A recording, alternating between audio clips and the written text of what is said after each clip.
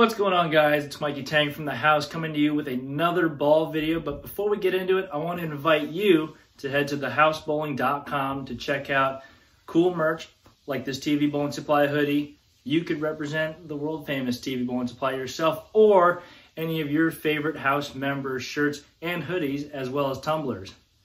Now back to the video. What we have for you today is the brand new RST X-1. No bells and whistles in this video, just straight up filth. I'll be throwing some strikes, some 9-pins, maybe sneak a messenger in there, and I'll also be comparing it to the Rubicon. Both have the same layout, my 5x4x3, which is my standard asymmetric layout. If you want to check out the video on my typical asymmetric layouts, you could probably find it somewhere in the channel. But for now, let's just get straight to the strikes.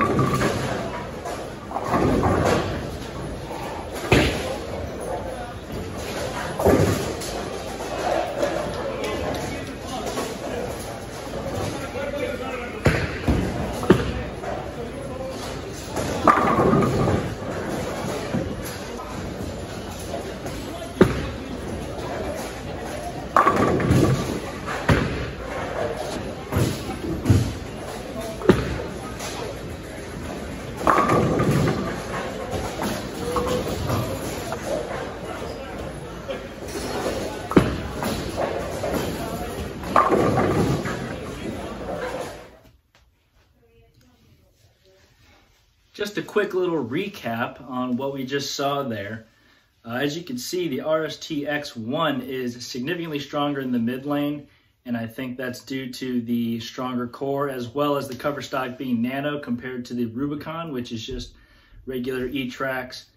You can see when I threw shots in the same spot with the Rubicon as I did with the RST X-1, the RST got through the pins a lot better, and it actually picked up earlier. So you love to see that in oil. You want to make sure your ball is reading in the right spot as well as getting through the pins the right way. And I think that cover and core combination on the RST is absolutely money. I thought the Rubicon was amazing as is, but seeing the RST X-1 do what it did, I'm thoroughly excited to get back out there in tournaments and start throwing these two balls together. Thanks for watching the house. Stay tuned and subscribe for more videos like this one, as well as coaching videos and any other bowling tips. Leave a comment down below if you have any ideas for us or anything you want us to do. Like this video if you liked it. If you didn't, don't click the don't like button because that would be uncool. Yeah, thanks for watching. Thank you for supporting us at all times, and we'll see you in the next video.